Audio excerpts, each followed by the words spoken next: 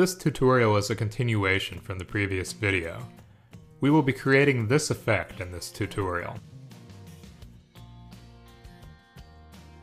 So this time we are going to use masking tools to create the mask. I still have the previous paint action sequence from the last video up that we did for the previous video. Now I'm just going to manually play back each of the first 3 steps by clicking on this first keyframe for each step. Then I'm going to delete this last vectorizer step that we used for the mask in the last video.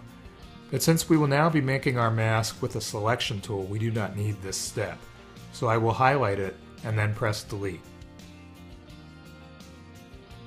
Before I get started doing any masking, I will check to make sure mask playback is enabled in the paint action sequence editor. It is very important that this is on or your masking will not play back when you play the paint action sequence. So now this time I want a colored background, so I'm going to use the interactive selection tools to select the background of the dancing girl video. I will switch to selection mode and choose source, which will use the source image to make the selection, then global color, and I will also use the soft edge. Now I will mouse down in the canvas and select the background areas. Next I will choose the color I want in the background. Then I will erase the selection with the source color.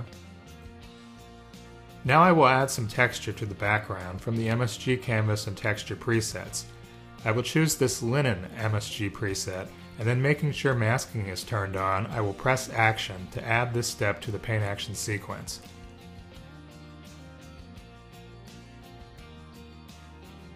Now I will turn off masking and choose a vectorizer sketch effect to create an outline.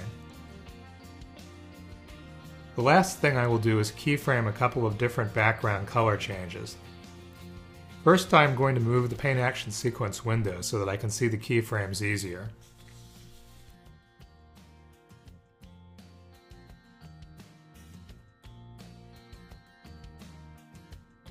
Next, make sure the number of frames in your timeline match your source video. Now turn off recording in the paint action sequence window so that we will not add extra steps since we are now only making keyframing changes. Then turn on the mask. Notice that the mask still has my original selection, so I do not need to touch this. Now I will choose the new color I want for the background from the color picker, and then option click for Mac, that's an alt click on Windows, on the keyframe where I want the color to change. This will create a smooth color transition between the first orange color and the new color. I will do this process one more time. So now I just noticed that my first keyframe was in the wrong step, but no worries, I just need the command click on Mac, that's a control click on Windows, and then click on the keyframe to remove it. Then I need to choose the blue color again in the color picker, and then option click on a Mac, which is alt click on Windows where I want to add the new keyframe. Now I am ready to output this movie. So I choose Action, Process with Paint Action Sequence, Source to Movie. And here is the movie again. The background movie and the paint action sequence presets for these traveling mat training videos will be attached with this post for you to download. In the next video I will show you how to composite more than one movie into your traveling travel mat.